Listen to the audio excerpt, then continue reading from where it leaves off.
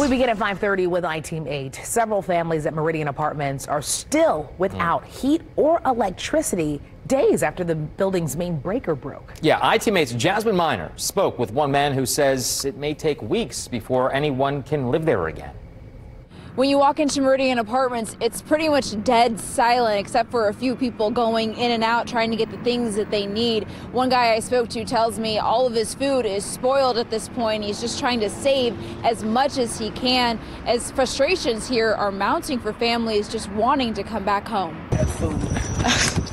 The non-spoiled food. Right. He's packed as much as he could in his car to avoid what other families say they experienced of people stealing their things. All the meat stuff is spoiled in there. It's ice cold. You can't.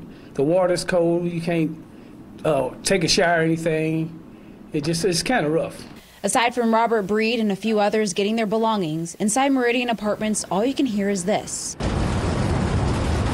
But floor to floor, it remains silent. And no one's in the building? That's what I was told. I was told it was empty. Robert says they've been out since Friday as TWG, the company who owns the complex, works to get the building's equipment fixed.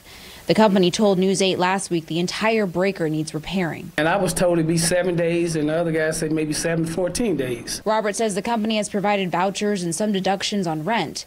But in a statement to I-Team 8, a spokesperson couldn't give a timetable for when people could start living in their apartments again, and says security was added on Saturday, January 8th, and we are keeping frequent contact with residents and helping them through issues as they are brought to our attention. As for Robert, he says he's lived here 12 years and says they're all just trying to support each other. Hang in there, because the help's on the way, and I think everything's going to be all right.